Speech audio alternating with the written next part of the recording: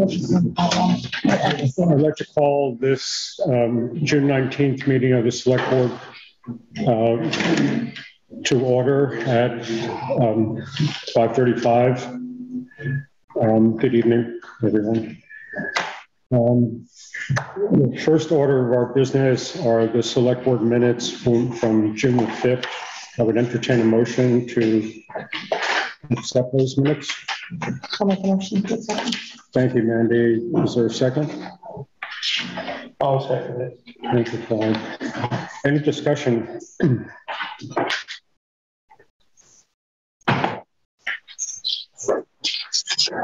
I mentioned Cheyenne, that Chris Collier had been in the audience, as well as the other folks that are listed. That's the only change I have.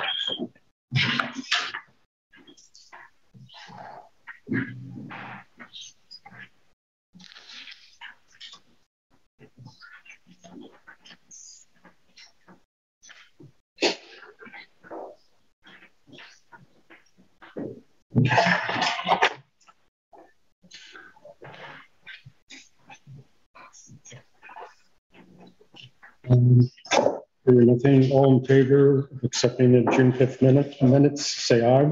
Aye. Motion passes. The next item are the warrants or the accounts payable up through today, 6/19. Need a motion to accept them? Motion to accept them. Thank you, Mandy. Is there a second? A second. Thank you. Martin, what is the wetland mapping?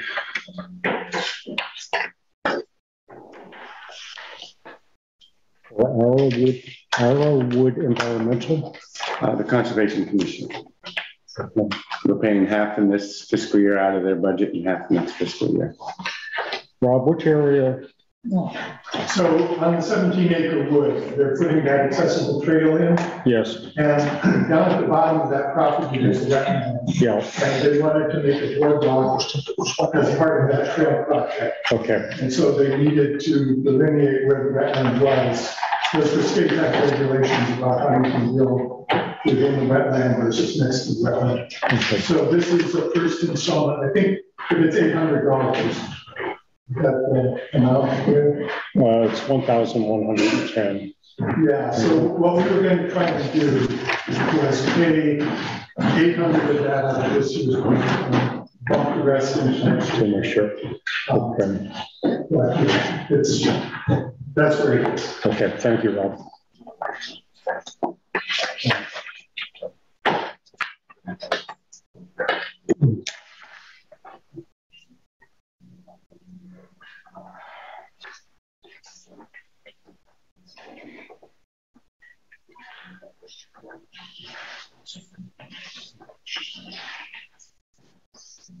And the tennis court resurfacing North Hartland tennis courts? Yes. Yeah, we had a snowmobile go across them this winter. Okay.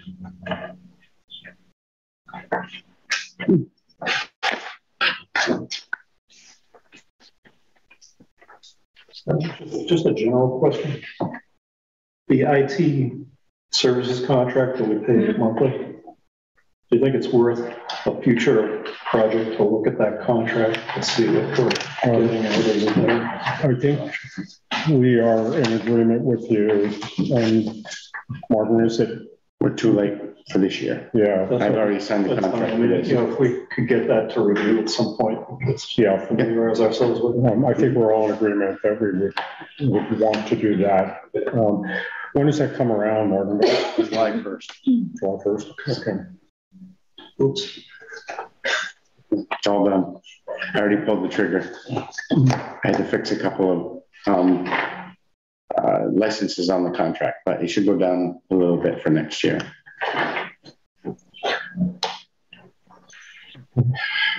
Any other questions on the invoices?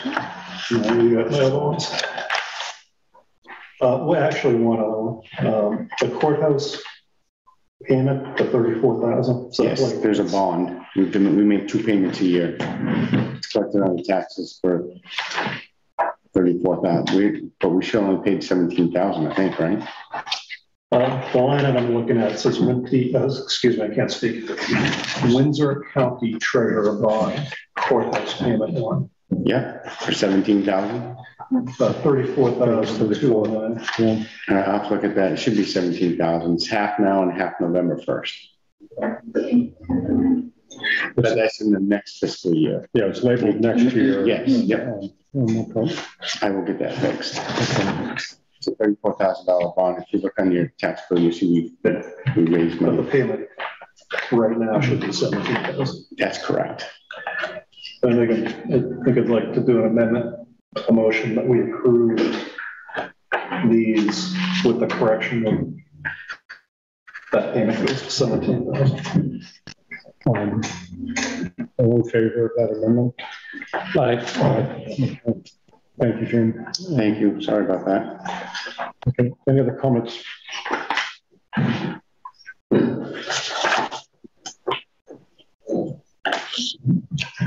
All in favor of accepting the orders for 2619, say aye. Aye. Motion passes. Are there any adjustments to the agenda?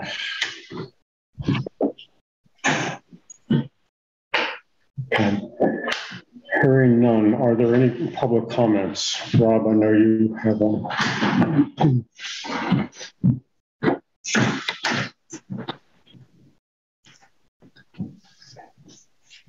So a couple of weeks ago, the Vermont Center for Eco Studies approached me.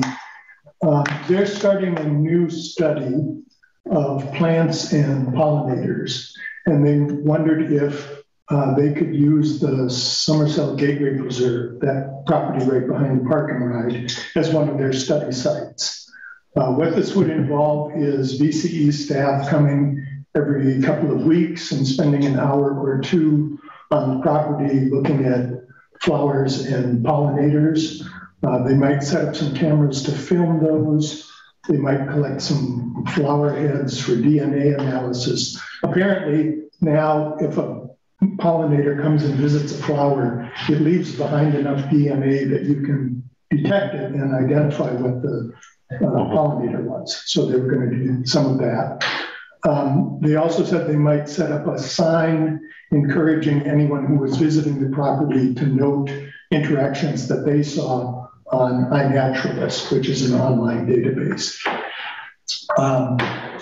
So I told them that Carlton mowed that property and they had to stay out of his way if they were going to do this. I checked with Martin and Phil. Neither of them had objections.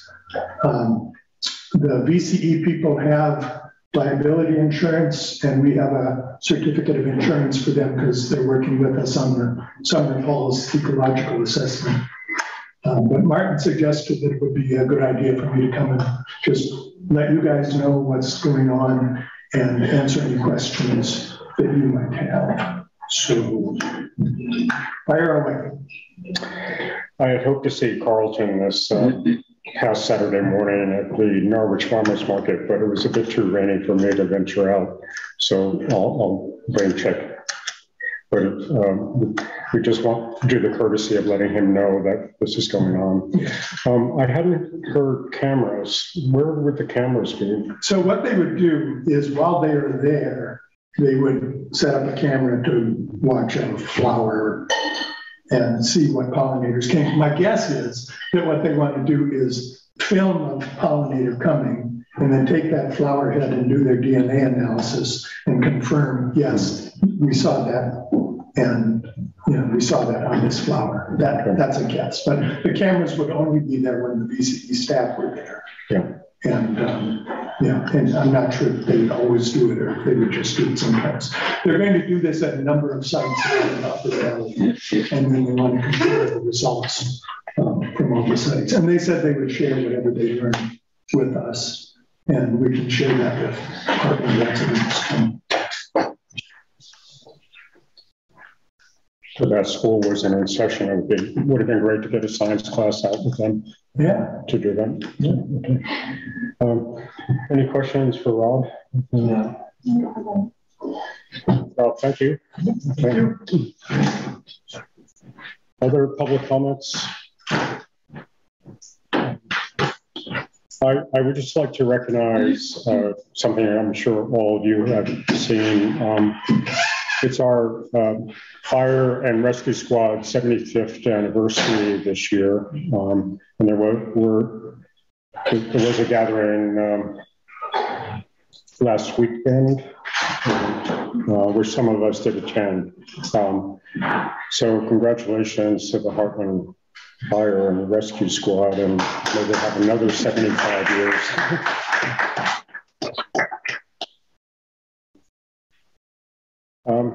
Other public comments? Okay. Let's go on to old business.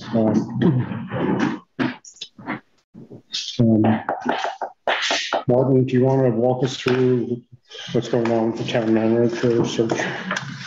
Actually, I was going to do the contract.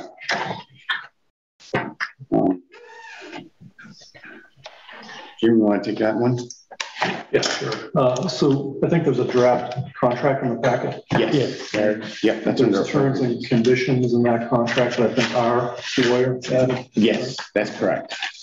I took away Tom's contract and had the lawyer put so we have solid footing on this process. Yeah, that makes sense. So it's just a money piece of that. In Tom's original proposal, there were two options. And I think when we had discussed it, we chose the second option, which was not the all-inclusive package, but it was, minus the contract negotiation with the new manager and I think actually, there was another piece, but we agreed that we would do, if we had a listing, I think a listing of 10 items. Yeah. We agreed on 1 and 6, including advertising and background checks. So the contract just basically needs to be updated to reflect that pricing. Okay.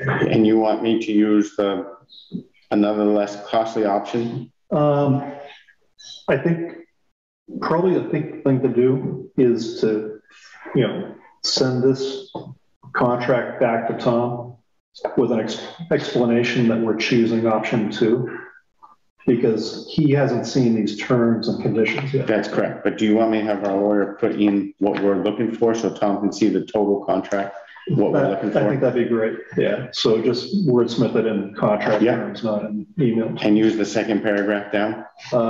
Right. Is that the one the board wants? But if you look at his proposal, the language is in there as well. Okay. Yep. But I think. Right. I'd like to get it to him so that way by July 5th, everybody can ask questions and we can go back and forth. But the explanation made sense to me when I heard it in my head. It makes sense to everyone else.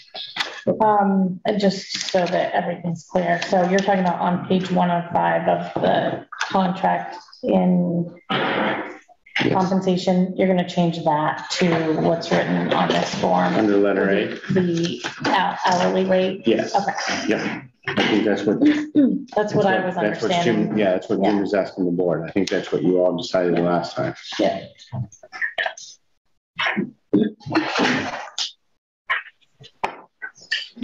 Does that sound right, Clyde? Yes.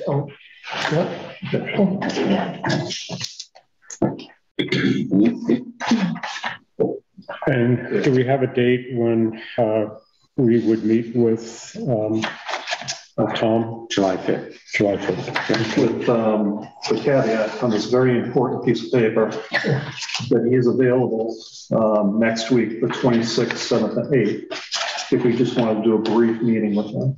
Right. So I'm out of town next week. I'm out of town. Okay. Just hear that. The napkin is done.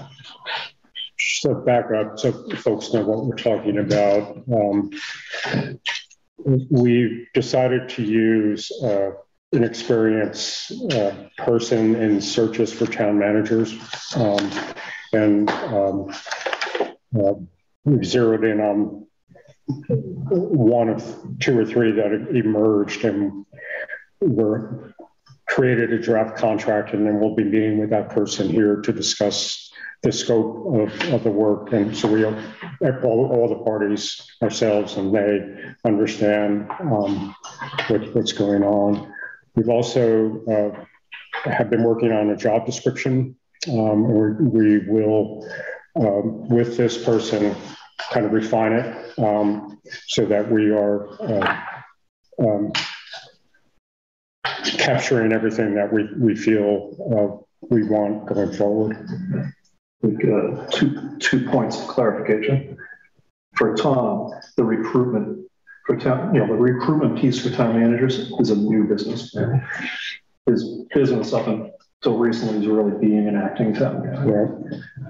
The second thing is that the LCT reached out to me, I forget, it was Friday over the weekend, and let me know that their contract for the next town that they were going to work on is falling through. So they're asking if we want a proposal from them. Right. I would say unless things fall through with Tom, we just keep them at bay. What about just inquiring on what their true pricing would be? They gave us a contract from another town, which is much larger than we are. Should at least get a copy of the price. So I'm curious about why we're not including, or we can have some adjustment to the contract that allows us to have him do additional activities, but 7, 8, and 9 in the services that were proposed by Tom, which is negotiations. The background check number 9 would be included. So our prior motion was we would include background checks and advertising. So it's 1 through 6, 9. Yeah, 1 through 6 plus 9. The reason, well, the rationale that we had at the time to not choose 7 and 8 was that we'd probably have to have our lawyer involved anyway. I guess I would push back on that. We would want our lawyer to maybe develop a contract, but I'd rather pay Tom his rate vis-a-vis an attorney. We're going to pay 3 times the amount, at least, of an attorney. What we want the attorney to do is to develop a shell contract for us. So then, if that's the case, that's fine. I think we have to revisit our motion from last meeting. Okay, I'm just changing. So, right, yeah, have to revisit. So if we decide to go that route, just add it. So maybe just have some caveats in this, which allows us to ask him for additional things at a later date if we so desire, but we could sort of stick with the ones we want. Right. But just, I think there's other things that he could do that I don't think we necessarily need an attorney to do. Right. Yeah. Well, that's covered in the language. It's $65 an hour. Right. If we ask him to do other things. So leave 7 and 8 in? Those are the ones that I pulled out. So you're... Well, I think the last statement I heard was leave them out. If we decide later to have him do work in that area, we'll pay an extra, whatever his extra hourly rate is. Because that's what the contract will be rather than the flat. That's what I heard say, which I think is consistent with our prior motion. And do you want 10 left in or take 10 out also? 10 is just the catch-all. Yeah, pretty much. So I gotta keep going back to that page. So just do 10. We just reserve the right to amend the contract as needed. Okay. If mutually upon by the parties. Okay. All right, so I'll have 7 and 8 removed. I'll have A taken out. I'll send a copy to Tom. Thank you, Martin.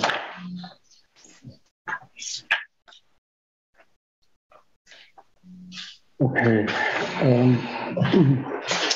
Any other points with the town manager search?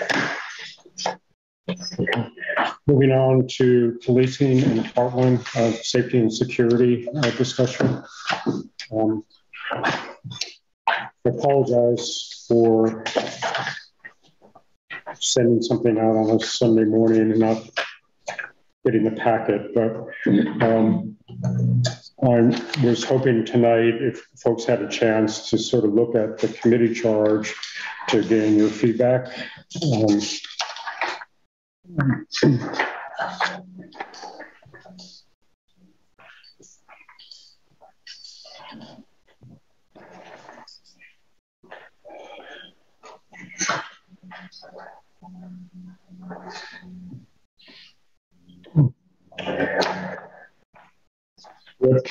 In summary, while these guys are looking through this, we're creating a safety and policing committee to look at what safety is here in Hartland, define what those needs are, prioritize those needs, create recommendations on how to achieve them, and draft a budget associated with those recommendations. The committee is going to be made up of 2 select board members, 3 citizens, 1 representative from the school board, and an additional representative from the fire and rescue squad for a number of 7 there. Both myself and Martin would be additional resources. I had confirmation from the Vermont State Police today that they will supply both a summary of the incidents, which Ryan has already given to us in detail, and they would be available to talk to this committee on an overview of what safety is in the state. I'm hoping that the committee would get the work done by the end of October. That was one thing I was waiting for a reaction from.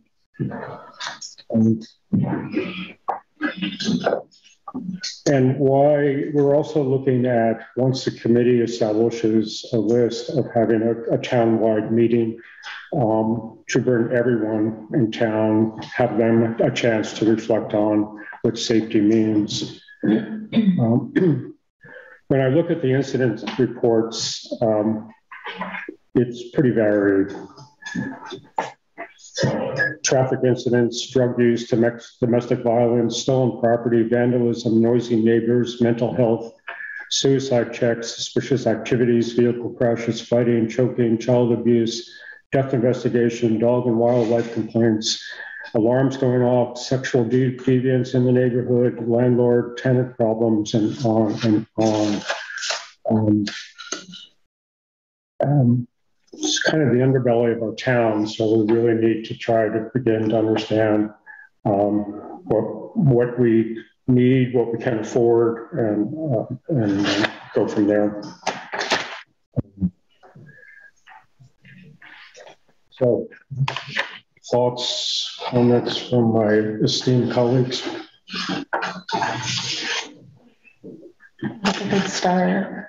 I think October feels very optimistic. It's a lot of work to be done, but it's a good place to start. Okay.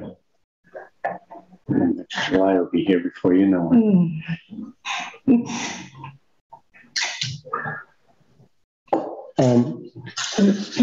Something that I've come to learn that I feel is very important, and that I'm asking the committee also to become familiar with what's commonly called the social determinants of health, and understand how those, depending upon whose list you look at, 10 or 12 items, really impact safety and the mental health of the community.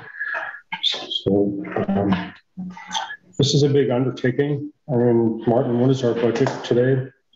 60,000? Yes. Well, with the 85 with the Mr. Dow. Yeah. And as folks know, the background to this is that the Vermont State Police are not able to meet the hours that they are contracted for, so that we and they have pressure at the state level to remove themselves from rural policing. So we're faced with defining what we need and trying to figure out what that means.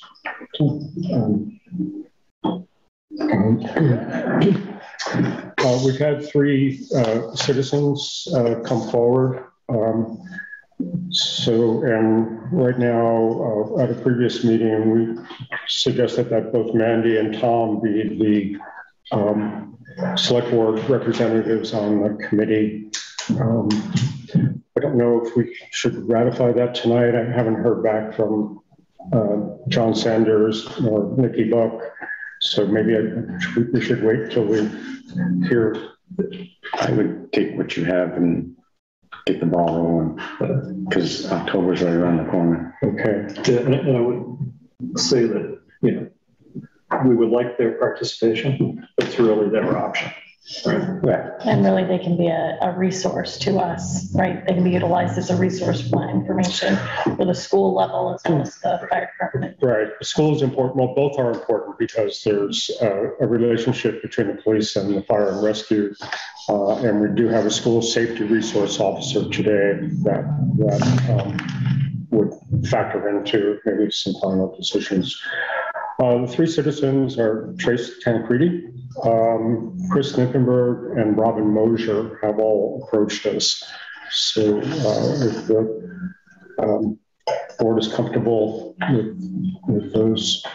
So have we used the listserv or whatever and asked for volunteers townwide? No, I did not use the listserv. We just, at the various meetings we've been talking about this, those people emerged and declared an Listserv interest. doesn't reach a lot of people, the ones it needs to, because when I go over to Three Corners, I get a lot of questions about Three Corners Market. I get a lot of questions about the Three Corners project. And I said, it's all on our website. Oh, I didn't know we had a website. I said, put it on listserv. Yeah, I don't use listserv, so. I think the more nimble the committee is, the faster. I understand that. It's just how we selected people, that's all. So, yeah, because you listened in at a meeting, you raise your hand. Well, we had one person come to the meeting and offer. We had a second person write to us to say they'd like to be on it. Yeah, we had correspondence. And a third person approached me twice to sort of say they wanted to be on it. Okay. We spoke about it at least 4 meetings. Yeah. So I think we ought to give the committee kind of flexibility to navigate this. I think we've got a good guide here. Yeah, but let's give it some flexibility to figure out their Sure. Yeah, I agree. Stacy? Just maybe a little bit further on Tom's point. Yes, the select board meetings are out there. It might optically look better if you did put a little bit of word out there, something on the town website, that you're getting together this committee and anybody's interested. I would just say that you might want to think about having a good cross-section representation for those 3 citizen members. So if, I don't know what the 3 of them are like, but if they're sort of all demographically similar, you're gonna have kind of one view. So you might wanna, if you've got younger people or other people, that just food for thought. I know you wanna roll on this, but talking about a town represents a whole process. Sure. And I feel that if we're having a town-wide meeting, that we would cover our base by basically saying everyone would have a chance to speak at that point. Are you having that meeting before the committee gets rolling along, or afterwards? It's to be determined. The committee will get started and then there'll be a meeting. That seems like closing the door after the horse is out. Good. Dave? Dave Singer. I don't want you folks to take this the wrong way. But the bad actors, or the potential bad actors in this area are not waiting for us to form the committee. I know Mandy's going to work hard on it once it's established. But honestly, folks, I think we really need to get the can moving down the road. And please don't take it the wrong way. I speak to you as a citizen, not as a police veteran. Yeah, and again, just to clarify, we have signed a contract with the state police to start in July. So we are covered for policing. We just realized that they have limited hours that they can. But we've known that for a long time. Yes, correct. Right. Yes. Sherry Park, but these committee meetings would be open to the public, aren't they? Yeah. Okay. Yeah. So they'll be posted and the public can attend and submit any suggestions or. Well said. Okay. So, just my experience has been that I think we should make it clear that this committee is advisory to the select board. And given the charge, it would certainly be nice to have some form of administrative assistance. I don't know who is going to be taking notes, who's going to be following up on various things that we come up with. If you want this to move quickly, someone needs to take minutes, someone needs to distribute the minutes, develop agendas, contact people who would like to talk to, et cetera, et cetera. That's correct.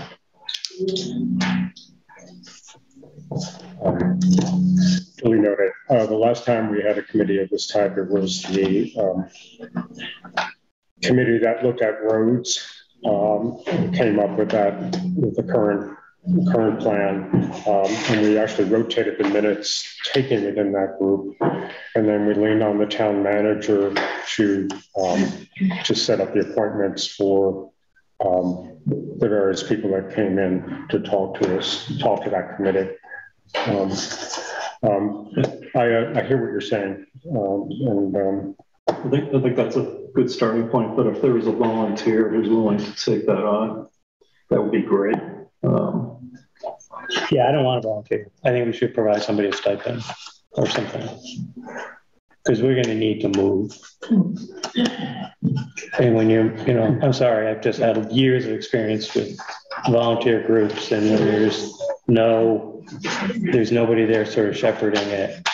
It gets difficult.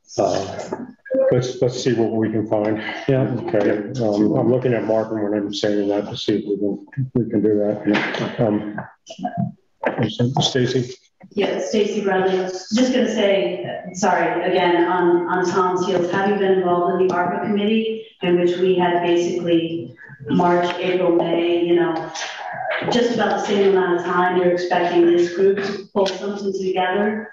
They're going to be meeting every couple of weeks, if not every week. That is a lot and pretty intense to ask people to take minutes and so on and so forth. It becomes quite a burden and quite a lot of information. So yeah, if you can find somebody, it's definitely going to help your community.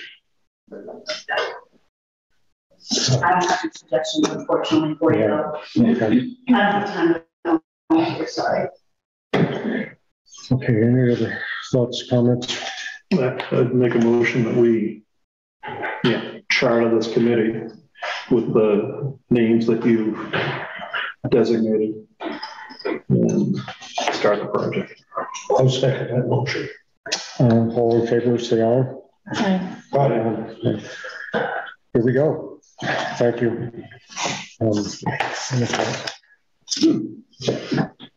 Okay. Next item are committee commission reappointments. Martin? We'll reappoint, the board's going to reappoint George.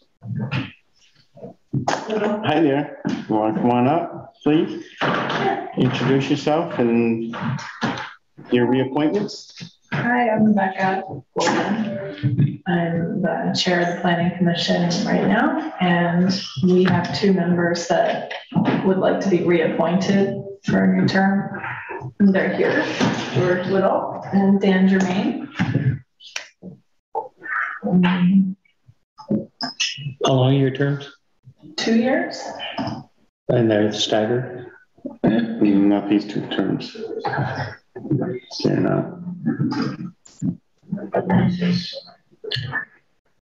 Rebecca, the open position that you have, you're still drawing on that one a little bit? Yeah, we haven't had anyone attend our meeting, and we like to have them at least attend a meeting. Okay. And then we have an executive session and decide how we feel about the candidates. Okay. Good. Dan, George, any comments, or you want to run out of the room or anything like that? You want to keep this down? Okay. And I'd make a motion that we reappoint George Little and Dan German for the planning commission. Sir, second. Second. George had his hand, Jerry, your hand up. Oh, sorry. I just make one comment. I spoke to Charles a bit ago and said that I'm 83. I've been on the planning commission for quite some time. Left for a while, I'm back again.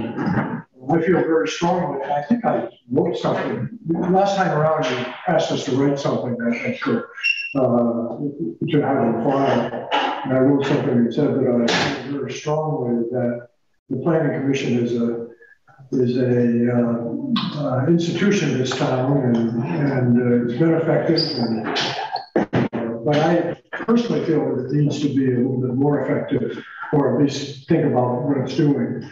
And so when I spoke to Charles, I said, well, you know, I think you need to get somebody to replace me, but I'm willing to stick around until that person surfaces. So, and I said that to several people, Rebecca and so forth. So that's kind of personally where I'm coming from. Yeah. I've been on the planning commission for some time, and I really think it's an important thing. And at this point in time, it's going to become more important in this town. And the relationship with your board is going to be more important. So that's where I'm coming from. Yeah. I'm very aware of the years that you have put on to the commission, and I appreciate it. And Dan, I appreciate your work in the last iteration of the town plan, trying to guide us toward where we are. And like everyone, I'm anxious for the town to reflect in the town survey of what's happening. You know, and I just attended the Vital Communities Housing Conference with Rebecca recently, and the pressure on our area of the Upper Valley is really intense right now. And for us to balance the rural aspect of the land, you know, with our in-town areas, and then also just how can folks keep large tracts of land for getting some additional income. I think those are all crucial things that you, as a commission, you need to be working with. So I appreciate your time and your time as well, Rebecca. So we have a motion on the floor. All in favor? Aye. Aye. Thank you. Thank you. Thank you. So there's still one vacancy on that commission. Yes. Yeah. Okay. We have 2 contracts that have been submitted for, that's not the right wording, for redoing the walking path in Foster Meadow. Martin, do you want to step us through those? Sure. Cody Small, a Hartland resident, Raymond Logan, longtime Hartland resident also. As you can see, Cody came in at 35.8. Logan was 42,000. We'd like to move forward with Cody Small, have him start after July 4th. So there's nothing going on. It will be in the next fiscal year budget. We have a donor that's going to pay half of it, so the town only has to pay for half of it. And he's going to fix some of the drainage in the field that gets flooded. And per the state way, it's supposed to be properly drained, so it's not flooding somewhere else where it's not supposed to go. And coming to the board to say we'd like to get this started. Yes, I have a question that I'm sure no one at this table can answer. But we have 3 corners out there. If you just go out the front door and eyeball it, it's, a lot of it from that center island is graded this way. So we have a lot of runoff going on to private property during heavy rain. With the construction, there's going to be new curbing that's going to prevent some of that runoff. It's also going to be new storm drains. It's going to collect some of that runoff. The question is, where does it go? Because if it goes to the field, we may have a logistical problem trying to correct that issue with the volumes. Well, the engineers have so they dug to make the first, so as you enter the library driveway, on the left and the right are going to be 2 storm drains. The one on the right is coming down in front of the barber shop, the little mall there, the post office, down that curb on the sidewalk. The drain there is whatever's left over on this side. The culvert goes into that field from the state that was installed years ago. They got down there and they found it was broken. So they're now, as you come down the driveway on the hillside on the left, they're going to drain the water into there. They don't feel there's going to be a lot of water. Yeah. And the culvert that's over here that goes to this house that gets flooded, that's plugged too. The state's known about that for years. But so on the plans, right, the existing storm drain and the new ones all go into the same pipe. I don't know that. Pipe goes in, it's on the plans. Oh, okay. Pipe goes in that direction. So my question is, where does it terminate? So if it terminates at the soccer field, you may have an issue. So I think that's an important question to answer before we start work on drainage issues. Just ask for the resident engineer. I'm sure they can't discharge it after the field. No, I don't. Stormwater won't do that. It's going somewhere. Yeah, they also could be burying it. So they could be burying it. They dig a trench and they put stone in and so on. They discharge it into underground. Because I don't remember seeing a culvert on the side of the hill at Mike's parking lot. You, Clyde? The parking lot at Mike's? There's no, is it? Well, there's a storm drain on Mike's side. So I'm assuming the culvert goes under Route 5. Yeah, it does. And it must dump out right beside the soccer field. Yeah. And she did say that that was the case. She couldn't say whether it would make much of a difference. So we're not messing with that. This trail does not go anywhere near that. This trail, he's thinking of moving it in so that way it doesn't flood. Bringing the trail in 4 or 5 feet. In towards the soccer field? Soccer field, yes. Right. So that way it doesn't flood. And he was going to also look into making the dip that's too steep ADA accessible also. Well, Martin's talking about the library parking lot where the trail comes up on that south side. The slope is not, so it's a different issue. Yeah. So just change that. So do we have specific activities as far as what these folks are going to do, just so we have something to go back on if something isn't done the way we want? I mean, there's no attachment A or whatever defining what they're doing. No, that's what they gave me. No. I'm going to have a hard time approving this without some type of an attachment because I have no idea what they're going to do. They're just giving us materials. What did the RP say? I don't remember. It was to reconstitute the existing trail. Yeah. Because it seems as though Raymond Construction and Cody Small have different approaches. Yes.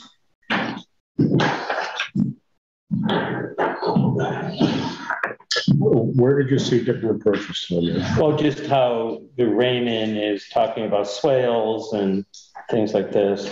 I don't, Cody's sounds like they want to do a containment pond. Is the one doing a pond and the other one is doing a swale? Is that what? The swale for the water to go down. But then it seems like the swale is to catch the water. Cody is suggesting a pond.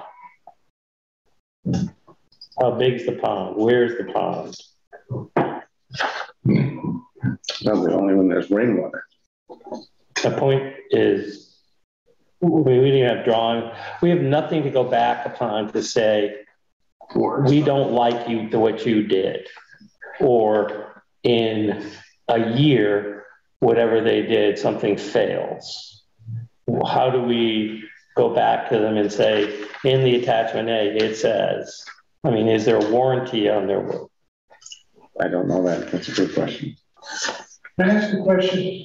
As many of you know, I also used to jog all around the soccer field virtually every day. And I've noticed, I don't know what brings it back, but in the southeast corner, that was often very dry to the point it was soggy enough that I had to make an arc around it to finish my run. Actually on this delineated soccer field. I don't know whether that's going to be a problem or I don't know if there's a culvert any place there from I don't know, but that particular portion holds a lot of water, believe me, it does. I have soggy sneakers from 2 years ago that would attest to that. Not really.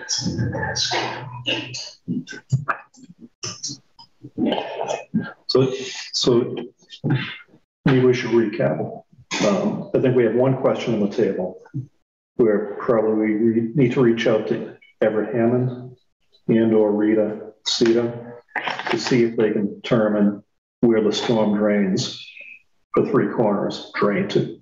So that's one question.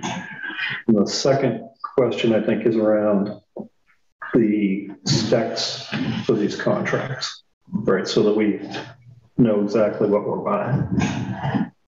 Now, if we get an engineer, it's going to go up. We're not, I don't think we're asking, I don't know if we're asking for an engineer for the... Because these guys are probably not engineers. They probably are good at what they do. So you're saying that in relation to which question? To the water. We have folks installing storm drains. Somebody on this project is going to know where that water drains. Well, I'll take a walk over tomorrow and see where it drains. I have no problem doing it. Well, I mean, it's going to be underground. Right. So that pipe could come out under BG's, it could come out from Albrook, it could come out. It comes out in the field. I know it does. You show them, if you look on the diagram, there's a diagonal line right across Route 5, right to the, as you're looking at the library driveway to the left of it, because that's why they're putting the storm drain there to connect into it. Because I was looking at that last Tuesday when they dug down and couldn't do what they wanted. Okay. They could. They dug down, but they couldn't. So they dug down, they found a cement wall in front of the culvert. And then they went to go to the culvert, and there's the original culvert, and then someone put another extension piece into that piece and cemented it, where the cement where it was put together was broken. And they didn't think that they could connect it properly and stay together. So what did they do? They fixed that cement, and the next day they dug across on the other side of the driveway, the library driveway, and they're hoping to put the exit on the, as you drive down the driveway on the left side, on the hill side of the driveway. They want to put it exiting on that bank with riprap or riffraff or something like that. Riprap, yeah. And they wanted to line the bank with the riprap so the water would stay contained, but that's where the water would exit. No, sorry. No, on the hill on the side of the driveway. So you get the soccer field, you get the hill, and then you get the driveway. But gravity is going to want the water to go down the hill. That's correct. But the riprap, the riprap is more for stabilizing force. It doesn't, right? The northern goal, right? Where the northern goal is? yes. Right. Yeah. So my point on this, it sounds like we're close to knowing where the water drains to. I think we should confirm it, but we're going to increase the volume of water when this project is done. So why don't we have Everett meet with Cody and the acting town manager to have Cody describe what he's planning on doing and whether or not there might be some changes needed based on the change in the drainage. That's fine. What else would deliver a comfort level with the rest of the work? We could break this into 2 projects, if that's helpful. Get the walking trail moving and deal with the drainage issue in the soccer field secondarily. I'm not trying to turn this in. I just have not seen work like this done where I have no idea what they're doing. And we're paying $35,000 for it. I agree. And we don't know whether he's warrantying his work. The other thing I brought up at one of the previous meetings is for the walking trail, are they talking with Department of Environmental Conservation? Because they're right next to the bank. I don't know that. And what are they doing? We did go through that with Rob and Ray, going back through correspondence with on the emails, yes. And does Cody know what the correspondence says? And what he is allowed and not allowed to do? He will. Okay. There should be, if my mind works the way I think it does, there should actually be less runoff with getting rid of the blacktop on Route 5 around the corner and putting in green space that will absorb water. So they won't have the water coming down around the curb to the drain in front of Elaine Smith, is one, isn't there? Yeah. Back by the Ukrainian. Exactly. That's what they told me. There was not going to be much runoff coming down that side of Route 5 in front of the all the storm drains are going to be connected. To that? No, this side stays over here and that's going over that way. So there's a drain over here, but it is plugged. Is that going to get fixed on I construction? hope so. I don't know that. And that one runs parallel to Damon Hall and swings and goes across to the side. Correct. Yeah. Okay, so what I'm hearing, we're asking Martin to meet with Everett Hammond and Cody Small,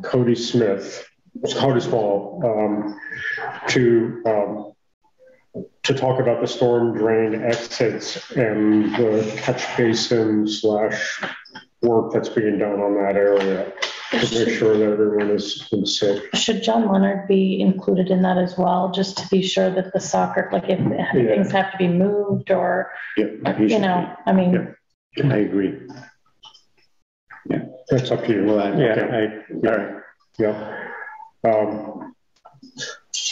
And we need to convey that correspondence that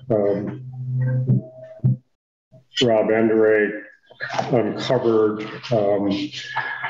between himself, the 2 environmental commissions, and Dave Ormiston to talk about that, the riverbank and the proper, continuing to have the proper environmental concerns about that. Is that adequate at this point to go forward, and do we need to not move on this until we get that feedback, or can we move on this? I think if Cody could describe to Martin what he is going to do, there needs to be some form of a contract. This is not a contract. No, it's an estimate. This is an estimate, so we have to have some kind of a contract. Okay, yep. And I can certainly provide you with, you know, a contract. And in the contract, we should just have what we call an attachment A, which is just going to outline simply what it is. I had a contract with the LCT. I just haven't had him fill it out yet because I want to make sure. But there should be outlining, here's what I'm going to do. Yep. And then he should state whether, and he should state that he's going to warranty his work from his year. Okay, good. Sounds like our building ordinance. Because we asked for that simple description, and you know that we can hold people accountable. Yeah. Not that he's not going to, but Okay. this is how you get him to say no. Okay, so again, I need help. Can we move forward on a motion to pursue the contract with? Make a motion that we enter into a contract with Cody Small for $35,800. Do we know when this is starting? Anytime after July 5th. Anytime after, okay. Subject to signing of a contract with an attachment A and a warranty of 1 year on his services. Do you want to approve it without seeing it? Yeah, I don't really want to approve it. yeah. I think we need the info. We got to vote on it next meeting. I mean, I'm in favor of the project. I just think there's too many loose ends. Let's get the data. Okay, then, since there's no second, we'll table it and ask Martin to pursue the aspects that we just described for the contract, the more of an overview, as well as an on-site meeting with Abraham and yourself and whoever else you have to sign up for. I'm also wanting to make sure that we keep the correspondence going between the last owner. Yeah, I'll ask John to reach out to him again. Okay. See, we're still pushing forward with this. Yeah. Okay.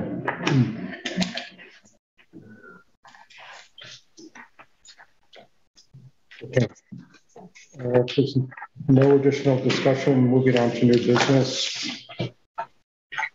Brian, you want to talk to us about the dog warrants?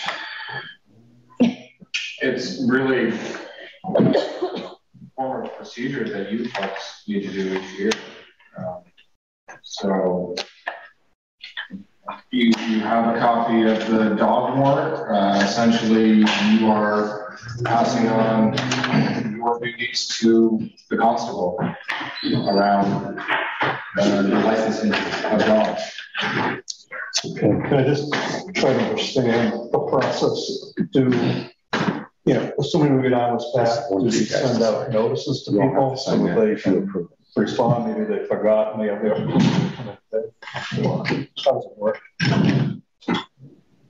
How does what work? This process or licensing of dogs? The process to get the unlicensed people to license.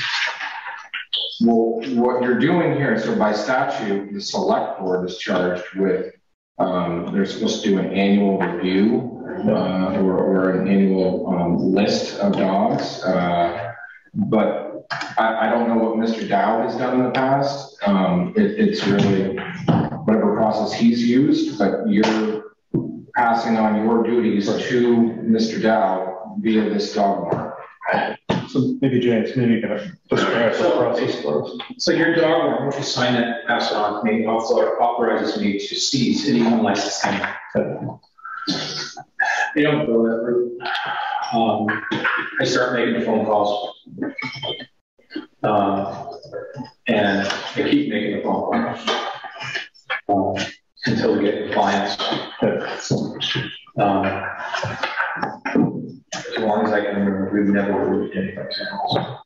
But I mean, the phone calls usually generate I don't have my dog anymore, or I'll come down and do a license. Yeah, I mean, generally it's people that just don't want the inconvenience or forgotten about it. And there's a handful of people in town that just won't do it, don't want to do it. Did you send out postcards before the rabies clinic? I did not. You did not.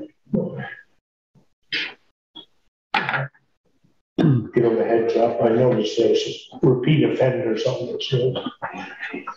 No, it's pretty well known. It's something that people need to do every single year. It's on our website. I post to the listserv because everybody subscribes to that. I put a poster out front.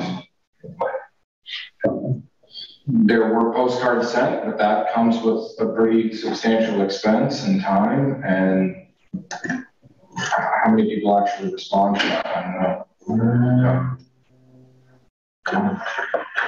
By statute, the select board is supposed to do a census of dogs and go around town and understand who owns dogs and encourage them to license their dogs. The lists that are provided of the delinquent pet owners are only people that formerly licensed their dog and that didn't license their dog. So there are people that own dogs in town that aren't on that list, and we don't know. I believe the select board has done a dog census in the past. You know, They did. Through history. I don't know when the last dog census has been done. Tammy did it. Okay. So that was when she was constable. So that was, you know, part of this process of you passing on those duties and responsibilities to constable. Okay, is this a big list? The average size? Seems like a lot of dogs. I'm going to say it's probably average. Yeah, I was always struck, as Tom said, just with the number of delinquencies. Well, I remember one year when I presented a search and destroy one of the select board members' dogs was on the list. But I assume some of these dogs are sold at 14 or 15 years old. Yeah. And one would think, if you love your animal, you would tell someone above you that my dog is gone, you know? Yeah, I think there's certainly ways that this whole process could be modified, tweaked, but this is what we're working with. You know, I mean, as I receive rabies certificates from local veterinarians, I will send a letter to those individuals, pet owners, saying, hey, I got your rabies cert for your dog. Please consider licensing it. Here's the statute. And then Jim Armbruster or sometimes Mr. Dow will follow up with those people, or they'll get tips if there's an incident and the dog isn't licensed. Mr. Dow or Mr. Armbruster will encourage those people to license the dogs. But really, outside of removing the dog from somebody, there's not much enforcement. Some towns take it very seriously. Some towns fine pet owners $25 every time the constable or other person that has the authority to enforce the dog licensing per this warrant. Every time that person attempts to go to the property, whether the people are there or not, they are fined $25. That seems a little excessive, but each town approaches it slightly different. Some try to find people, but it's not something somebody can go to jail for. So it's difficult to enforce, but it is one of the oldest statutes in Vermont, and legally the dog can be obtained. I have a technical question. Do we need a motion or just our signatures on the form? Do we need a motion? Or just the signatures, one more thing? I'm not sure.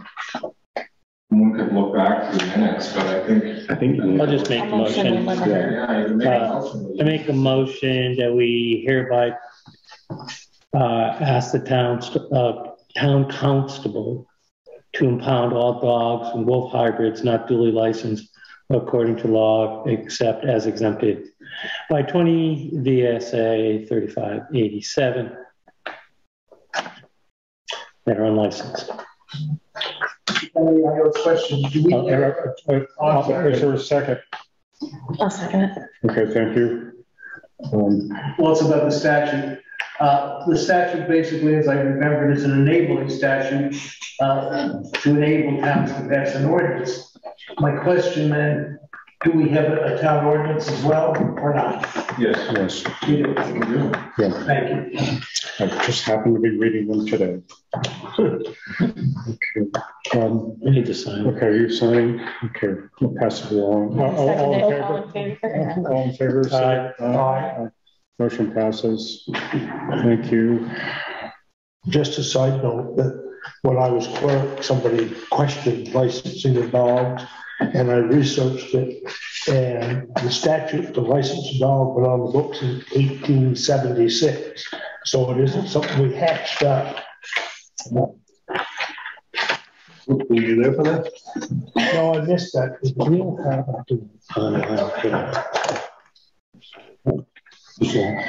So you can pay your dog. Hey, dog license tax. Okay, all set? Put the dogs in the children. Our next agenda item is the digitizing the land records. Brian, do you want to step us through these? So, as I'm sure you're aware, we have digital land records. And currently, our digitization goes back to 1994, which is book 84. And there are 3 more books that are in legal format.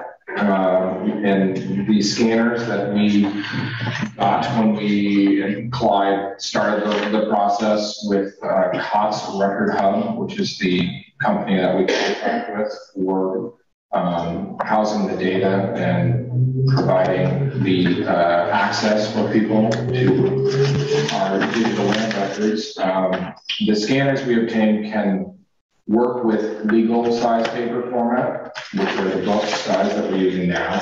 But from book 80 back, the size is, I think it's not 11 by 17, but it's much bigger. It's bigger than legal size, and we don't have scanners that can accommodate those pages. So we have no way of digitizing them ourselves in the clerk's office. So I have been getting quotes over the years from a couple of reputable sources, one of which is COTS Record Hub. The other is Record Force, which is out of New Hampshire, which many Vermont towns have used in conjunction with COTS Record Hub. Records Force has the more favorable quote, and they have availability, whereas COTS was a much higher quote, and they are booked for years into the future, in large part because municipalities are utilizing ARPA funds to digitize their records.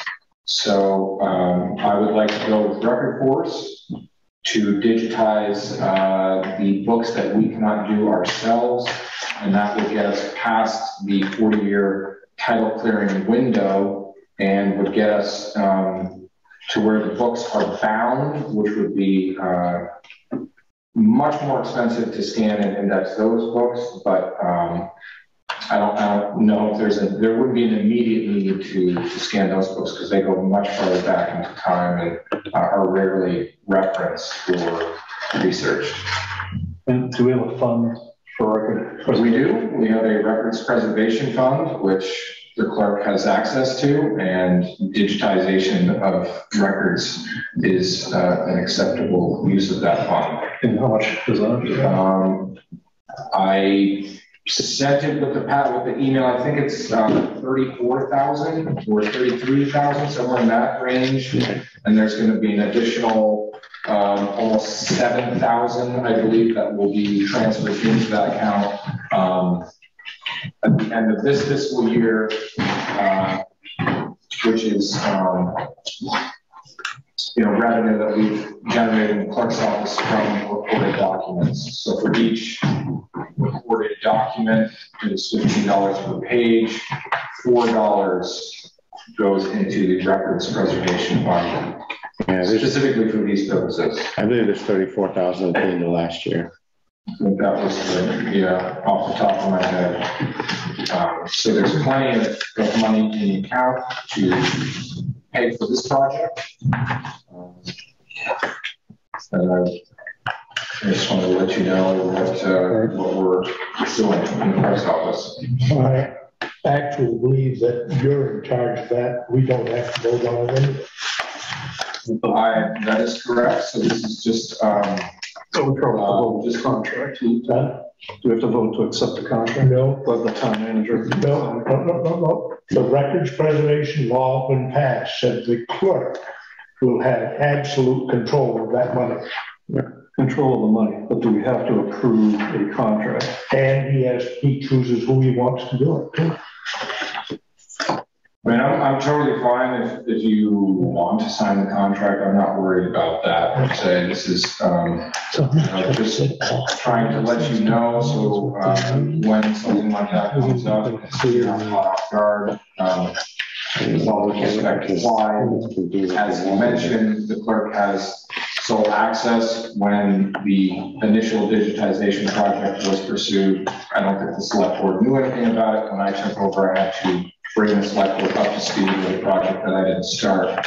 So I'm just relaying information so you guys are aware of how funds are going to be used out of that account. Well, Brian, you have money is going to be used. just out of curiosity, there's 3 different charts that have different amounts. Are you suggesting all 3 charts? So you have one, it's investment outline. Then you have table 2, scanning volumes 39 through 80. And then table 3 is scanning volumes 38-1 by index and book number. So is it so all those combined? No, the quote that was 7,200, it would just be scanning those larger books. We would index the books ourselves. Really, we're contracting out the capability of scanning those larger books that we cannot do ourselves.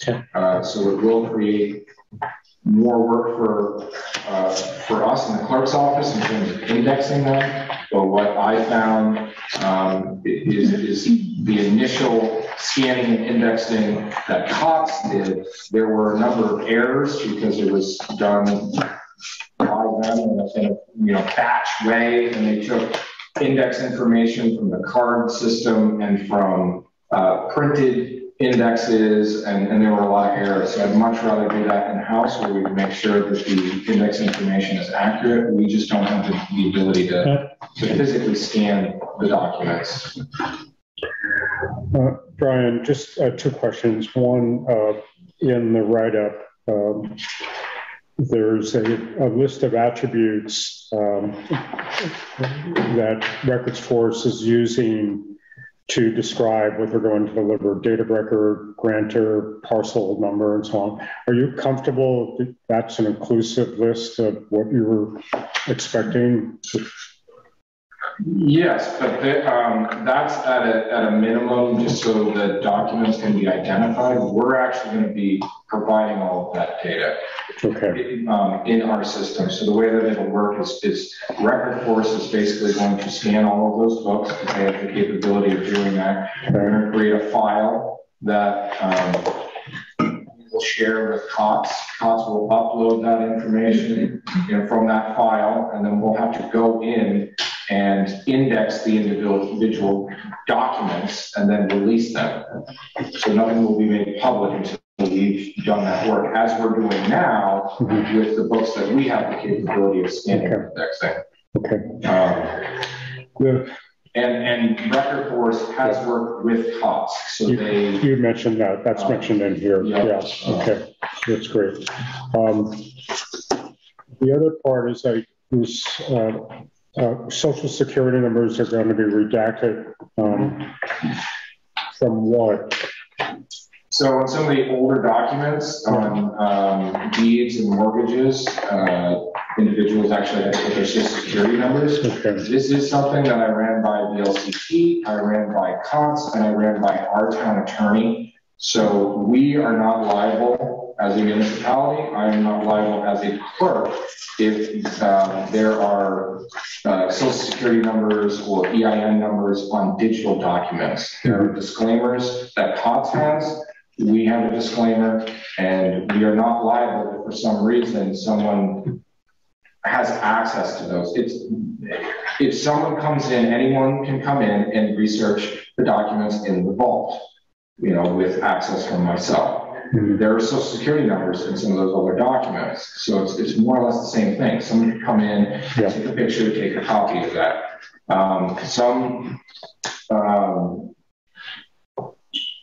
Some people are choosing to go through and redact them, as we have been scanning and indexing. We have been redacting those on the digital copies.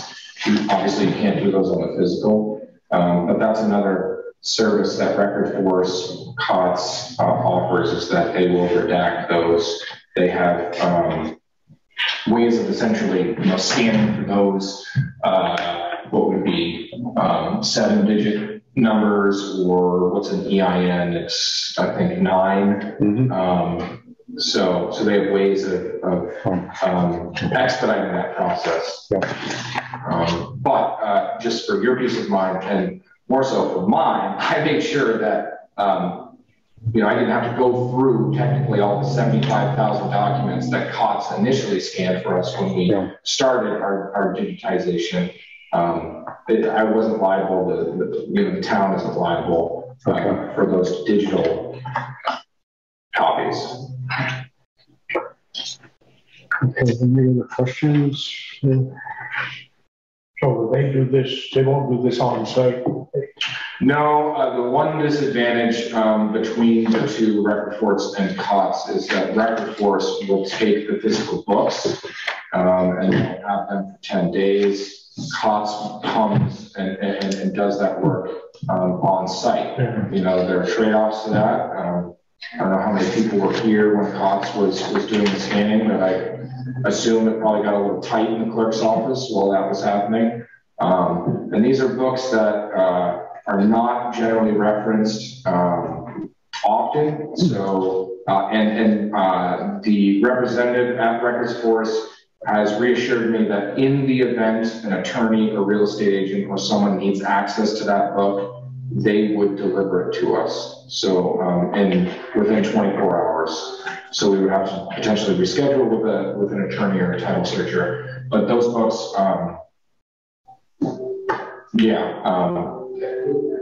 hard to do title search when there's not much to offer for sale in Hartland. So I feel confident that we will not inconvenience anybody, but in the event that we reference one of those books, Records Force will bring that book back to us, or provide a copy for us if we have a book and page. Okay. I think it's good luck. You know, it's actually exciting that you're able to get to this next level. You know, you know, our online record copies revenue is about half of, right now is half of what our service fee is, and then we make that up and then some with in-house copies. So it's not a net loss for the clerk's office and for the town, but more people are moving in that direction. So, and it's a form of redundancy. You know, if anything were to ever happen to the documents in the vault, we could reprint those books. Yeah.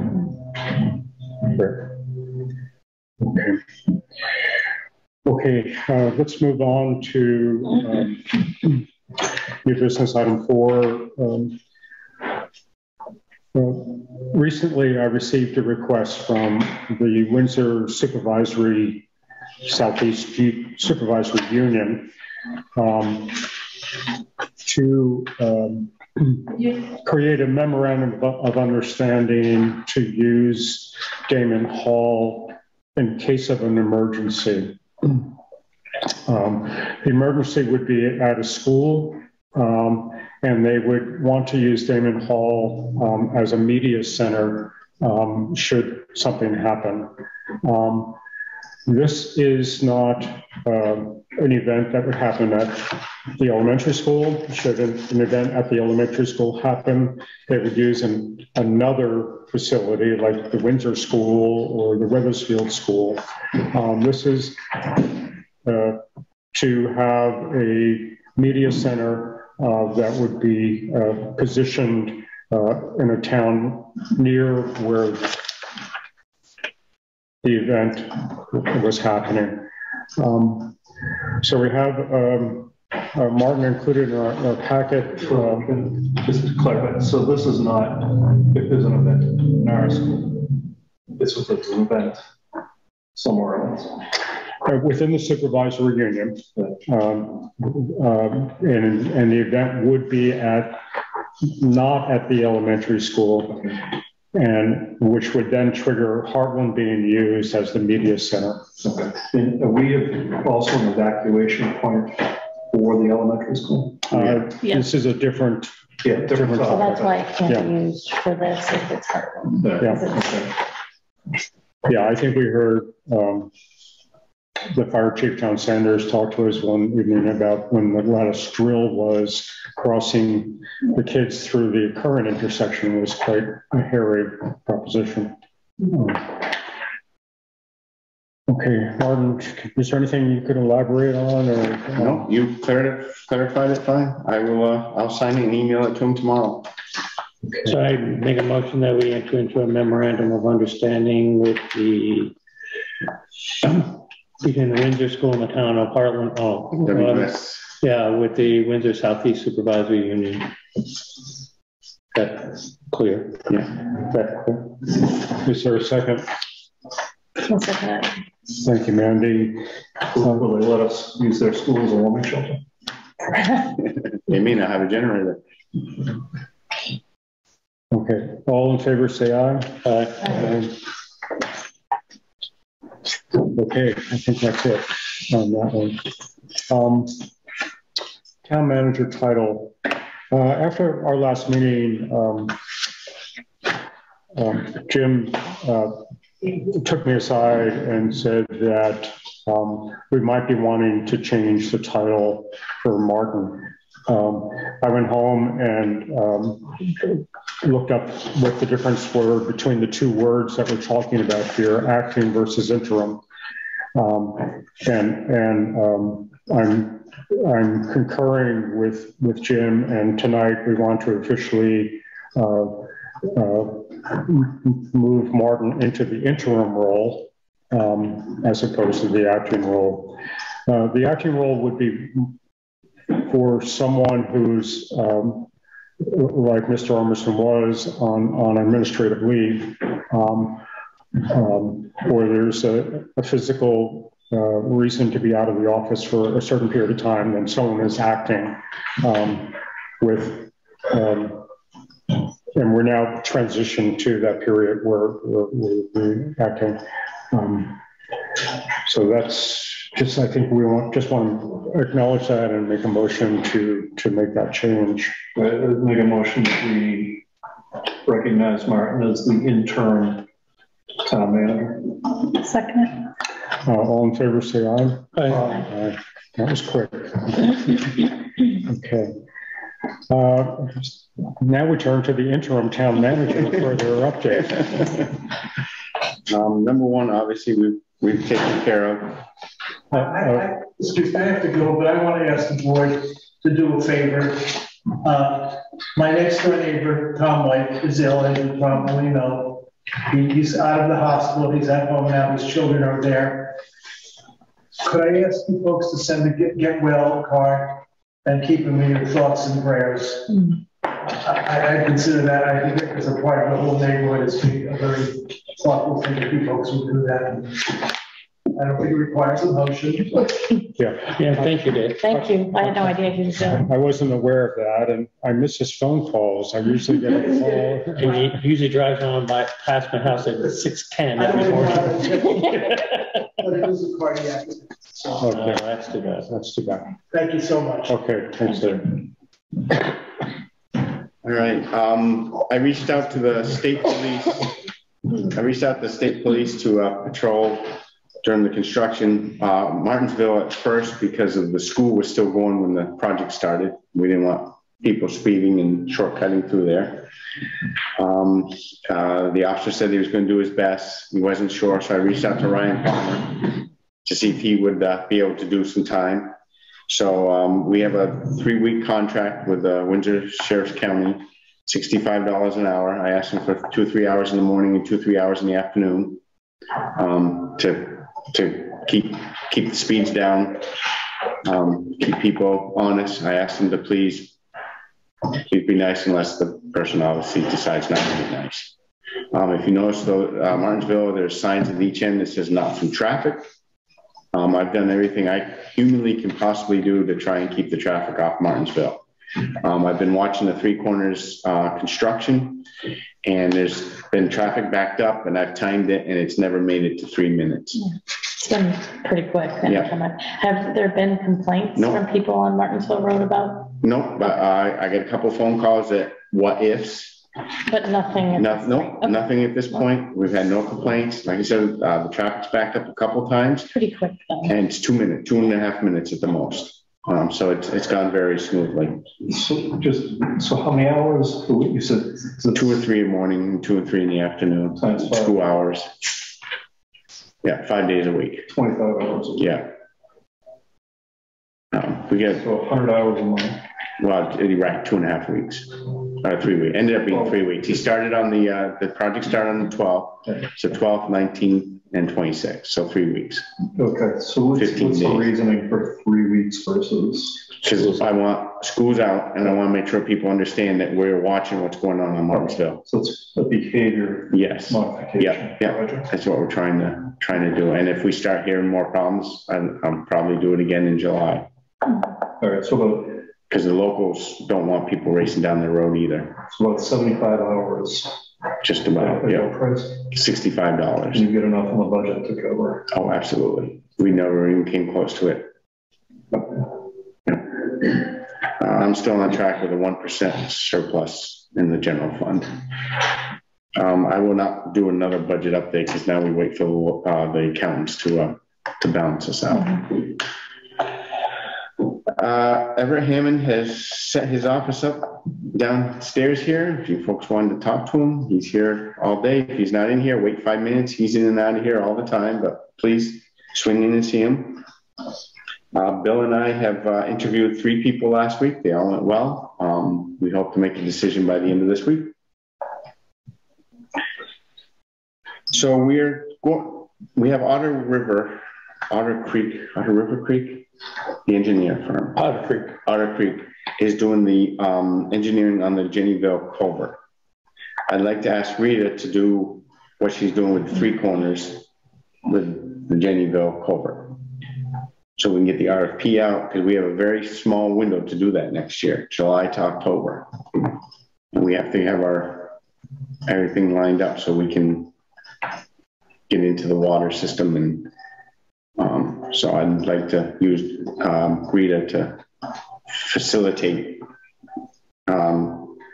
the RFP, the scope, and hopefully have a bid out by the end of September. So if I'm unfamiliar with the processes, that's something Tours normally does.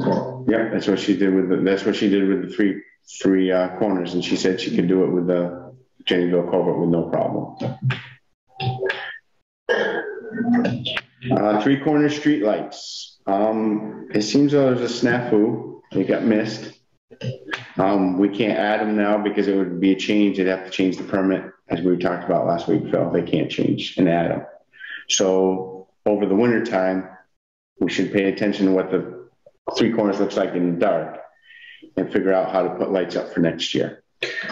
Martin, can you clarify what you mean by the street lights? So the main pole out at I think there's a street light on the pole that's at the triangle. Thank you. We have a street light on the pole in front of Damon Hall. There's a street light on the pole outside of this side of Damon Hall on Route 12. and there's no street light next to the post office anymore. And when they have the green space, there's no street lights on that green space. So the ones that we're talking about not being in the plan are the ones in the green space and the one by the post office. Right, right. Because these are, well, these may be gone. I'm not sure yet. Because they were talking to me today on this one because there's only one wire on this pole. Yeah. And they said with what they're doing, there's no need to keep the pole there. I agree with that. So that pole will go. The one in front of Damon Hall, it's the same thing. It's one single wire that doesn't need to be there. So we may not have any lights. May not have any lights. That could be pretty dark. I understand the change order aspect. I really think we need to push and change the permit. Because so, what do you mean by change the 1111 permit? I don't know what that is. It's a construction permit with the state. This is what we're doing on this project. Any changes to what you want to do, you have to write up what the change is, submit it to the state, submit it to Green Mountain Power if it involves them, which it will, and go from there. So the pole, they're having a problem with the pole right by the hairdresser because the sidewalk was going to go from 5 feet to 4 feet back to 5 feet. They got Green Mountain Power, Comcast, and Vita all showed up out of the blue today, and they looked at the pole and they all agreed they'd move the pole towards the apartment building 1 foot so it'll all work. But again, Green Mountain Power has to do a change permit. V-Trans has to approve it. Rita doesn't see any reason why they would not approve it because now it makes the sidewalk standard all the way down through. I don't know where this correspondence was, but Rita had sent out an example of some solar-powered streetlights that were off Sykes Avenue and Red River Junction. I don't know how well they work, especially in the doldrums of November and the light. I don't think they're totally solar. Yeah, they're totally solar? Totally solar. Oh, I thought they would have a backup. Yeah, that's what too. They supposedly hold power for up to 72 hours. Should ask Town of Hartford. They were just installed. Yeah, so if you drive down last week, Green Mountain. They're the first town in Vermont to have the solar powered street lights. Dan Austin, a representative from Green Mountain Power, brought in the packet describing it. The company's based out of Louisiana. It's a nice picture of a cactus on the front of the packet. Where they have a lot of sunlight? Yeah. I did some research on the company. They don't work well in severe weather or snow load. So we'll see how they do on Sykes Ave, right, potentially here. Exactly. I did chat with Dan outside the other day, and he thought that they were maybe in like the $1,400 to $1,500 range. I would have thought they were probably like $5,000 or $6,000. They are. If we put 4 in, it'd be $22,000. Oh, so you got a quote from a quick, just kind of a down dirty. Oh, so okay, so then a lot more than what Dan thought. Yes. That's what I thought. I thought they were going to be like 5 or 6 grand. If there's no light out here, what's that pole, the new pole for? The light's hanging on it right now with 1 wire. So they want to take the wire off of it and just take the pole, which will take the light. But they're not going to move the light over to the new pole that's out there? Isn't there a new pole there? There's a new pole. The light's on the new pole. Oh. There's 1 wire on the new pole. They want to take the new pole, the old pole, and just take it away. Yeah. I think we need to push. I think it's really dangerous. We'll see what they say. It's also... Because the state of Vermont, I mean, they've been heavily involved in this. I don't see why it would be a permitting issue. It seems like Green Mountain Power is going to be able to move it. They're going to have to go through permitting. Yep. It'll take a week at least. Let's ask a different question. Does construction stop during this process? For light, no, it would not stop. Well, I don't know that answer. Let me rephrase that. Moving the pole, I don't believe it would stop because you're not changing But this, you're gonna have to dig a hole or bury the part of the pole to wires to the pole, so you're changing the project. But, yeah, it's worth researching. I wouldn't propose we do anything that delayed construction. Right. So I will call Rita and see what options, see if there's something. I think we should talk with Rita, but I think what, at least for two of us are saying, and possibly what Jim is saying, and Amanda's shaking her head, we should really press on this one, because I hate to sort of have a year from now someone digging everything up again to retrench. Right. Exactly. And also, and from Tom said, a safety perspective, I mean, you know, go to January, it's getting kind of dark when people coming into the town hall. Right. Yeah. You know, you don't know if there's ice, you don't. Right. Yeah. And what are we going to be doing? Putting little solar lights everywhere? No, not enough light. Oh, Tesla battery wall. No, battery, what do you call those? Battery wall. Who's our original engineer on this? Not CGI, it's VHB. I think we ought to let me press Rita tomorrow and see. I'll be an ogre if you want me to. Sure, I'll let you know. I'll send you an email tomorrow. Let you know. Let me find out. The delinquencies are at $82,000 at this point. We're $29,000 ahead of last year at this point. So delinquencies are lower this year, which is good. Tax sale is moving along. Yesterday was June 18th. They had 30 days to respond. I had one respondent. I have a signed contract. I have a down payment and going to make monthly payments. Another taxpayer is having issues and they're hoping to work it out. She does have a mortgage. Val Rainey's having a tough time at the Four Corners Children's Center.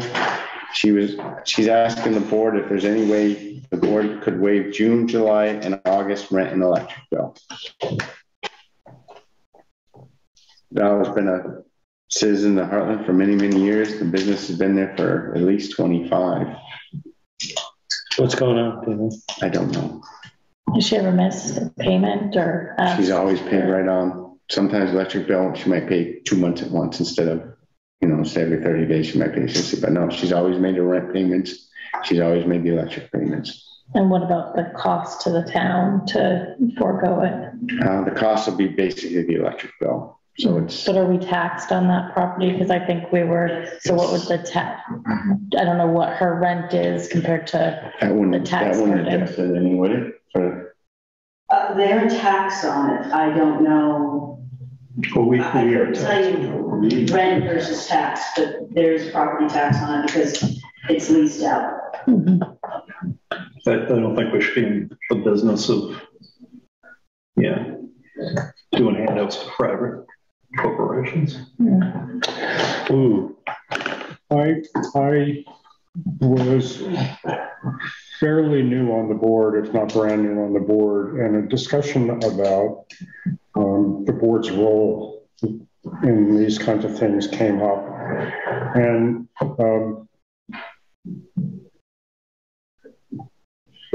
my recall is that the board very strongly felt there was a need to support childcare within the community, and that that we ought to consider for-profit entity. We have no idea what the profit is in this business, or if this is just additional profit going into the business that we cut. But that's not for us to make that decision. It's her business. We're just leasing. We just have a lease contract saying. Right. So we have a contract. Do we really need to,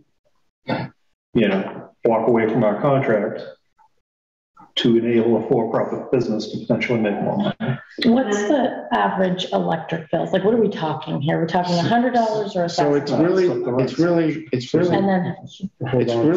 it's really odd. So it's Martinsville Electric. It's the hydro. So 2 months ago, her bill came in at $752. October, November, it comes in at maybe $100. And some months, September and October, sometimes it's zero, because I did the research on that. I get the same thing at the library. I paid $1,250 2 months ago, and this last month it dropped to $800. There's something in the spring, for some reason, it goes way up. So for June, July, and August, what would that, like, what was it last $1,000 year? worst case. And then what is the rent? 8, 16, 24, 25, 50. So it's about about $3,500. $3,500, right. And what is what are the taxes on that property? I don't know what we pay. No, Can I just say that, one of the charges that the ARPA funds that the town received was to help out businesses. Granted, that was due to COVID, but that could be something to take into consideration, and that one of the things that was looked at with the ARPA committee was helping support child care and child education, and that is a child care center as well as a preschool. So just food for thought that that might be a utilization of ARPA funds. Yeah, but you still have a mission, right? We don't know at this table if she's making $10,000 a year or $100,000 a year. We have no way to know. So we don't know what our contribution is going to do to our books.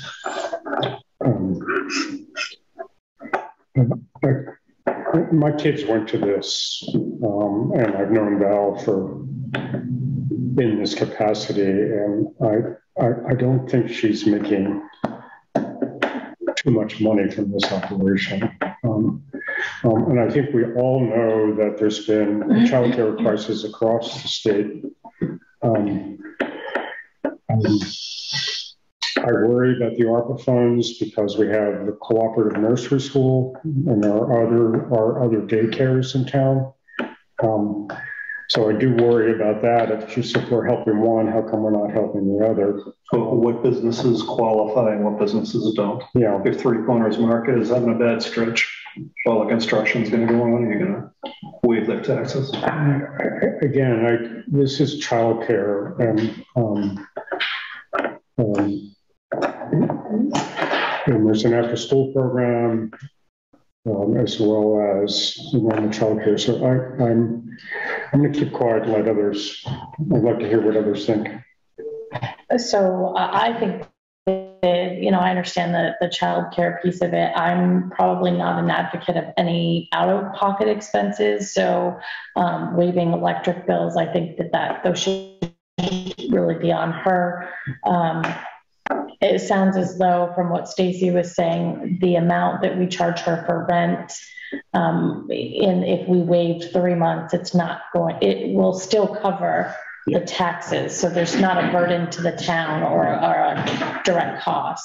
So I would be an advocate for waiving the 3 months, but not the electric bill. Just because they are the only center, really. I don't know of any childcare center that's making hundreds of thousands of dollars in profit a year, especially that little place. Maybe what this begs the question about is, are we providing, I struggle with why municipal buildings, we're actually paying rent, why they have to pay taxes, and their way around that so that we don't have to necessarily do that. So I think the town is building to the child care center because it's providing a community service. Mm-hmm. And maybe we need to figure out ways of not having them pay taxes or reducing their rent or whatever. I don't know.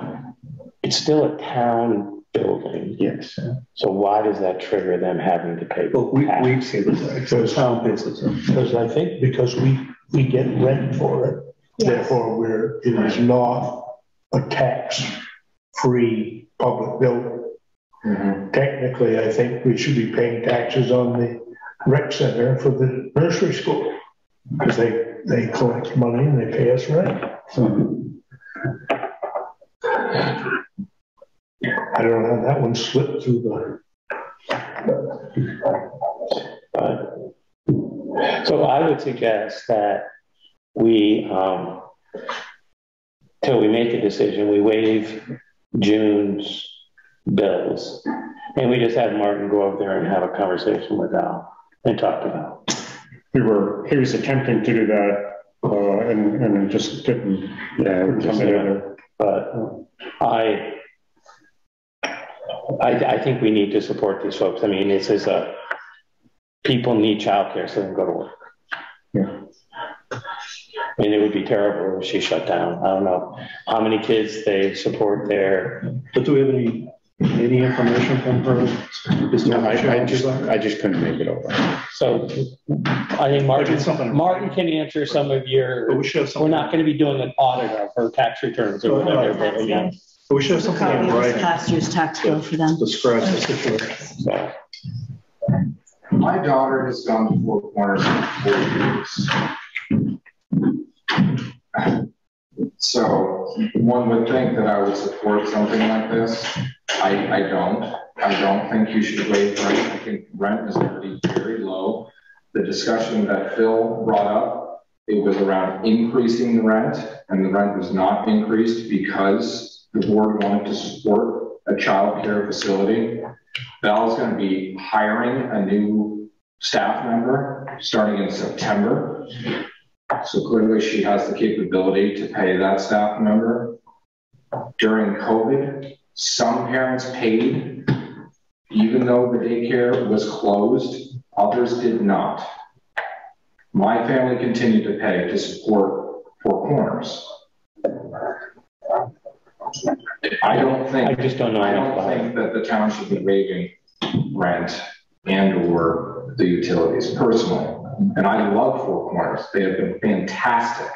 I wouldn't change anything. They're one of the most expensive daycares in the area, probably for good reason. I personally don't think that it needs to be waived. Where can you rent a building that big for $850 a month? And there are other businesses that are trying to, build their business and provide that service as well. Provide a childcare service. Provide childcare services, and they're not getting handouts from the town. No, I understand. That was my hesitation with sort of using ARPA funds and so on. I think, Stacy, hold on. I think we can talk about this in circles. I think maybe we should just let Martin gather the information. We just put a floor in there. I'm sorry. Kirby's looking this way. I'm waiting for you guys to finish. I'm not sure where we're at here. I was just reviewing the tax bill versus the rent, and it seems like the net is $443 a month for the town.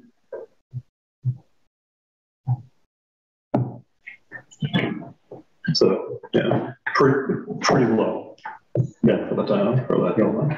Better than that being vacant like in Hartland. Did we just put a floor in that building? We just painted it, the floor in. So we spent So there was a additional considerable amount of money. Yeah. And we're gonna put a new roof on it at some point.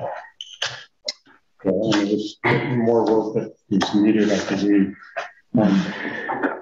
Stacey, did you have something that you wanted? I was just going to say, it sounds like we just need to get more information to. Yeah, okay. I would, do you want to make a motion, Tom, to waive the June?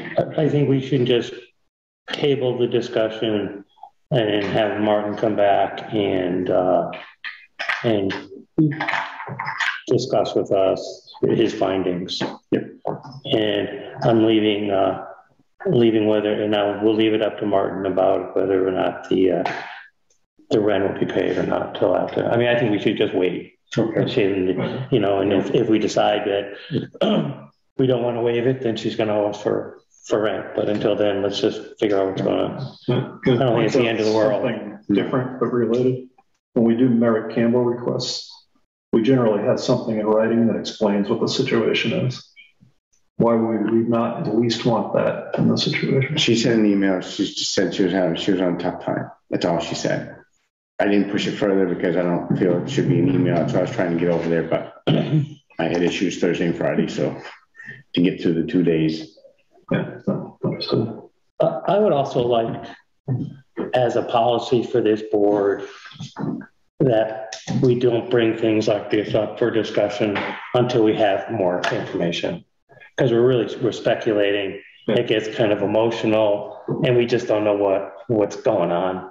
And so if the interim town manager gets a thing like this, he can just wait and see, get the information. Otherwise, we have no idea what's happening. And then lots of great points have been brought up tonight. But it's really hard for me to make a decision.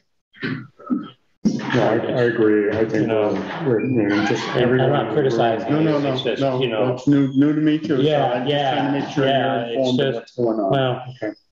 Yeah. Like I said, I tried to have her information. I just. Right. It's fine. It's fine. Okay. Are we ready to move on? Mm-hmm. Thanks for your patience. Thank you for your patience. Correspondence. We get a correspondence from Tom Marsh, the Windsor town manager. They're looking to do a shared service concept. Again, what you see in the email is all I know. So it's just food for thought. Is that in our packet? Yes. Okay. It's basically food for thought. So look it over, and if you want to bring it up to a board meeting, please let me know. So I can tell you, since this is going through our office, towns are finding that they're having difficulty hiring part-time staff. And so they're looking at two options. One is having a regional planning commission hire the person, and then there would be individual contracts with the participating towns. The other issue other concept would be, is a single town would hire a person, and then that person would be shared. So, many times, I don't know, I'll use a zoning administrator. Most towns don't need a full-time zoning administrator. People who are the zoning administrators, they want to get benefits, so they want to work at least 30 hours a week. And so this is a way to see if they can try to put that puzzle together. So that, and it doesn't, and they're looking at this for assessors, listers, finance people, a lot of different things, just given the employment environment. Right. So that's what's going on. Thank you, Tom. Yeah, I do think we should pay attention as we have an ordinance administrator slot that's coming open. And if I read the email correctly, they're looking at maybe 20% of an FTE or 25% of an FTE that may be available that we could use in our part. So I do. I was excited to read that, and I think there's opportunities there.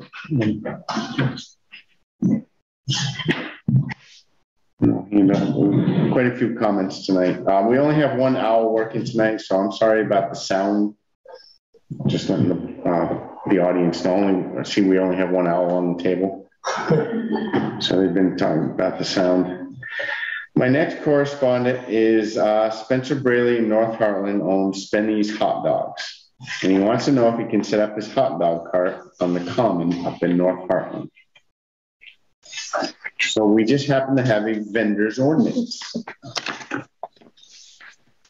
I included all this in everybody's packet. Yeah, so, yeah, you did. How come I did my own research here? And Phil came up with vendors' locations are not permitted on roads bordering the Common in Hartland Three Corners or the park in North Hartland. So by the sounds of that, he cannot have it on the Common. If I read that right.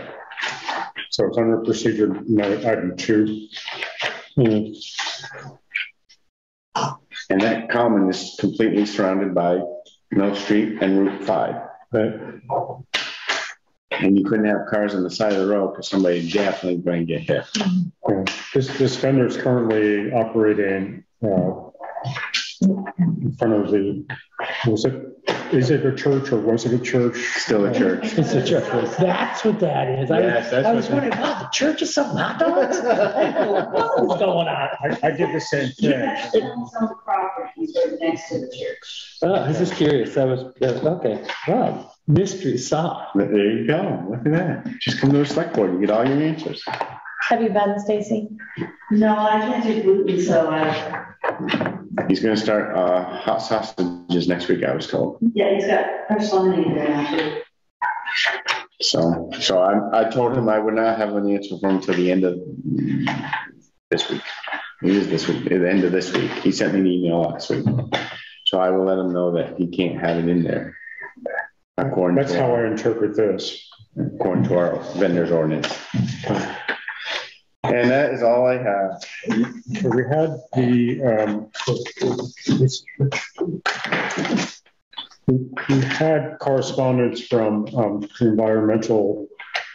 local environmental district on a project on Clay Hill Road. There's a subdivision that they are approving multiple driveways. And I found my head was spinning trying to understand that.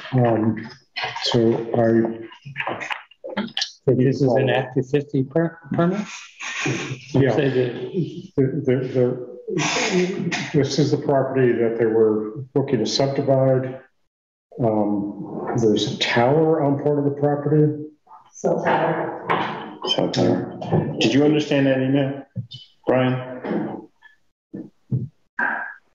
I was just passing it on to you. All right, thank you. So are these the proposed? Oh, there's a bat. Oh, I like that. Hate bats. Oh, those are Isn't cool. going to bother you. You gotta shut the lights off and open doors Lights right in front of you. Right. and open the doors. Open the door. Well, we should be doing Sorry for the interruption. Here they go again. Hi. Hi there, we had a bat. Guys are afraid of a few bats. Jeez. It was very big. Not all of us. Okay, with that, I think. So can we get back to that? Is those the proposed conditions and we can respond to the conditions? I don't know. Can you send us that? Yes, I can. Yeah, I'll find it. Because generally we have like 15 to 30 days. I'll have Brian resend it to me. I'll have it to you guys tomorrow. I think just do using the existing driveway that already goes down to beyond the tower. I think that's what it is. Oh, is that what they're gonna do? Go up the main driveway and then have more driveways? Yeah, so if you go up the driveway, and there's two houses there now, and there's, from what I thought I read, they were gonna be proposing to use what is sort of the existing trail that cuts in between out to the tower. Huh? Could be wrong, but This is the wood property in North Hartland. yes, Yeah. just south of, or east of the reservoir area. It's not, I'll get the email. Get it All right, to you. I'm sorry, is this an Act 250? Yes. That's what I'm trying to So figure it should be out. in the Act 250 database, exactly. Yes, it is in there. Yeah, I'm sure I saved the email because I was trying to figure it out. Yeah, I couldn't, it wasn't very informative. Because usually we get a letter for that. Upcoming agenda items include continued discussion on the town manager search, the planning commission townwide survey. I need to do a little homework on what's happening there. Capital program plan, North Hartland Schoolhouse Committee, employment policy, and continued discussion on the Four Corners Children's Research. The renewals too. Okay. Anything else for tonight? Just a quick question. In the minutes, it said The future item was unlicensed salvage yards. Is that? So I took it off because I haven't heard a word from them for 2 weeks. Oh, is this? And today they came in and got the old permit because they're gonna fill it out and move forward with it. Okay. So that will be on the agenda here pretty quick. And also on the next one, just a quick, sorry, I should have put this in, I just thought of it. An ordinance for no electrical wires above ground in 3 corners. Correct. So we'll have the meeting. There's a process. I get the process. So I was hoping that we'd start it July 5th. We put it in the newspaper. We wait 14 days. So when our next select board meeting comes up, we approve it, yea or nay, and then that way all wires will be underground. Okay.